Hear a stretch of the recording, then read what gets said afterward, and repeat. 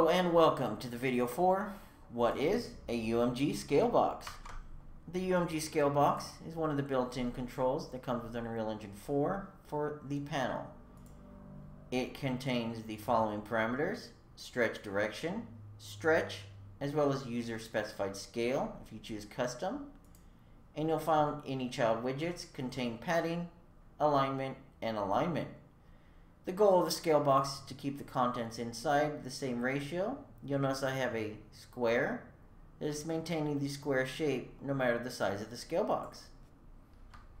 If you'd like to get more information, please check out the How to Use the UMG Scale Box.